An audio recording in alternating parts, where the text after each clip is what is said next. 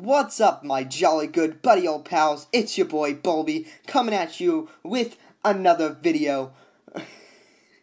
Okay, I'm sorry. Okay, but actually, today I had a random thought. Why do cacti have thorns?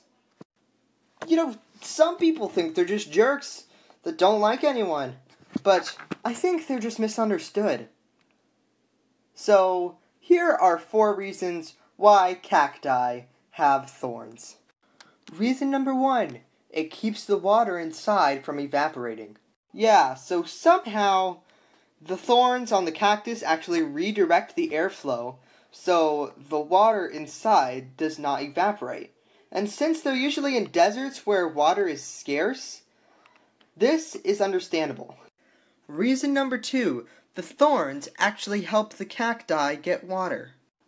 So when it does rain, the water goes into the thorns and drops down to the ground so the roots can absorb it. Reason number 3, the spikes also protect the cacti from danger. A lot of animals want to attack the cacti by either eating it or using it as a home, but the cactus ain't taking any of that, so the thorns keep them away. Finally, reason number 4. The thorns, though small, give the plant a lot of shade, which can help prevent it getting burnt out in the scorching desert sun. So, hi guys, welcome to the end card. I don't believe there's any fan art, but you know, just wanted to talk about stuff. So this quarantine thing is, really bad.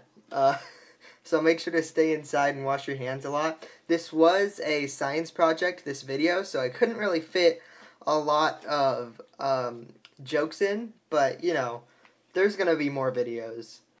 Yeah, so I hope you guys enjoyed, and pray that I got a good grade. See you guys.